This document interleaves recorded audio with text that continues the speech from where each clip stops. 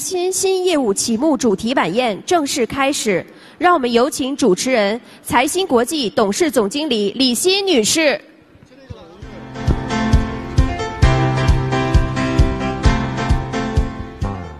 尊敬的各位嘉宾，大家晚上好，欢迎来到财新的主题晚宴。今天晚上我们希望与各位分享的是财新的几个新项目的隆重启航，其中包括我们重磅推出的英文新闻客户端和升级的英文网站，以及一个“一带一路”再展望的精彩论坛。待会儿接下来的这一部分我们将会用英文进行。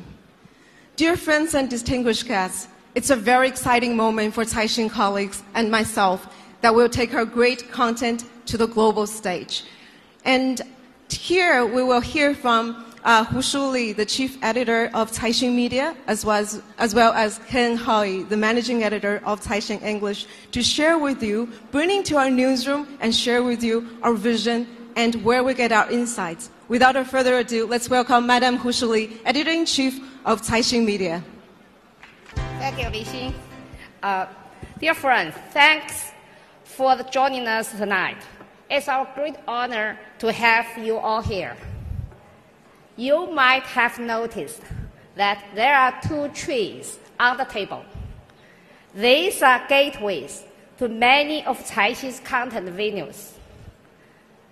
Chinese app for Caixin's web, the weekly magazine, China Reform, and yes, our brand new English language app that we are about to unveil in just a moment. A tree is indeed how I say the family of Caixin. Our rules have never changed.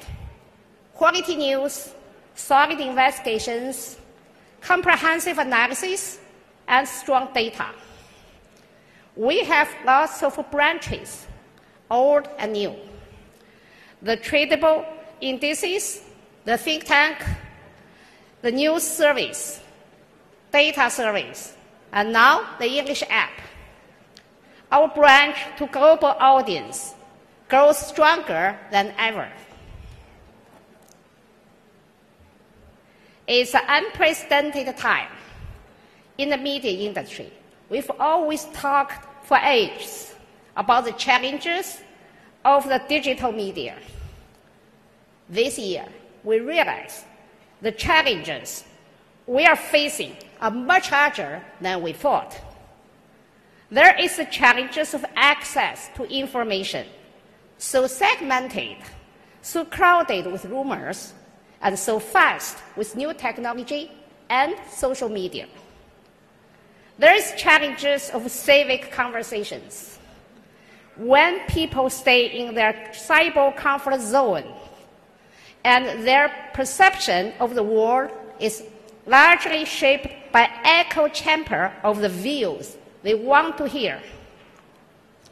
And there is challenge we have just discovered this year, that so many people hate globalization and blame it for everything, shaking the foundations of the international order we are familiar with. Free trade and open market. The consensus of global integration is in danger. Amid great uncertainties and to many unprepared anxieties, more than ever, people need trust, worthy information, and carefully verified reports. In one word, clarity. It's our obligation and our opportunity. And underneath that is a strong commitment to the public integrity that we, as journalists, report our time objectively, comprehensively, and consistently. I'm proud that Caixin has many talented journalists who work on exactly that, day in, day out. And I'm excited that today we're able to share this with our international readers in a much faster speed and with a much wider reach. Download the Caixin English app if you haven't yet, and you will understand why. Caixin today is going global, going data, and going index. It's only the beginning. We'll do more to provide good journalism to readers at home and abroad, and more professional services to the financial industry. Thank you for witnessing the growth of the tree of Caixin. With your support, we'll continue doing what we love to do, and are good at. Go deep, stand tall. Thank you very much. Thank you, Shirley. Thank you, Shirley. Your vision and your guidance has always been the greatest support of all the journalists at Caixin. And now let's welcome Mr. Ken Howie, my dear colleague, and who is running the English newsroom that we're about to share with you that has the best China coverage, I believe.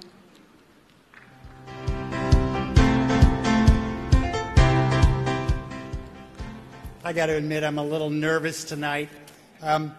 It's not because, not just because I'm not used to public speaking, and it's not just because there's so many smart people in the room, and it's not even because it's because no one in their right mind would stand between 400 hungry stomachs and dinner. So I'm going to be quick about this. But I wanted to take a few minutes of your time before dinner to tell you a bit about what we're up to at Caixin Global, which I hope you've downloaded and got a little bit of a look at. It's a product we're launching today. The idea is simple. Caixin has a great reputation here on the mainland. Hushu Li has been a trailblazer in journalism for her entire career. She and her staff of reporters and editors produce deeply sourced, unbiased, hard-hitting financial journalism, and you know it. Our job at Caixin Global is just as the name suggests. It's to bring that great reporting to a global audience, to an English-speaking audience in this case. And now, that's not just a translation job. It is that, of course, but we'll often sharpen, reshape, refocus, but more importantly, add context to stories. Because a lot of times what might be real clear to an audience, to a reader here in Beijing, might be still pretty mystifying to someone in, say, New York. And demystifying is not only the role that journalists do, it's the prime goal of both sides at Caixin. Clarifying the nebulous, lifting the veil, telling you which way the winds are blowing. And we do this because many of our readers, our sources, are people helping to make those decisions. It gives us a huge advantage. To help bring more of Caixin to an English language speaking audience, we've gathered a host of professionals, and they're with wide experience, and they come from all over. I myself started out in San Francisco, and then I worked for the South China Morning Post, and then in Hong Kong, and then the Wall Street Journal. But we have editors and reporters from AFP, from Reuters, the Daily Mail, and other major publications. And we're all here because we believe in Caixin.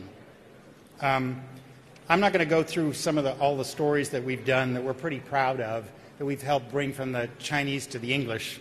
I just want to close by letting you know that at Caixin we specialize, of course, in finance and economics.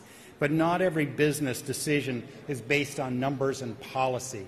That's why we'll sometimes write stories about pollution or schools.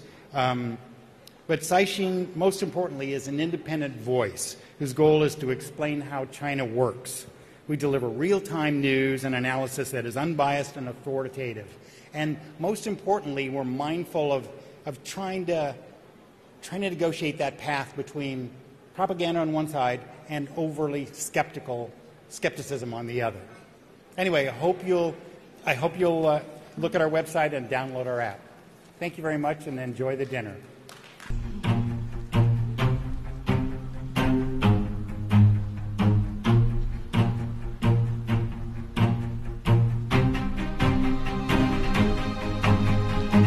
That's what we plan to do.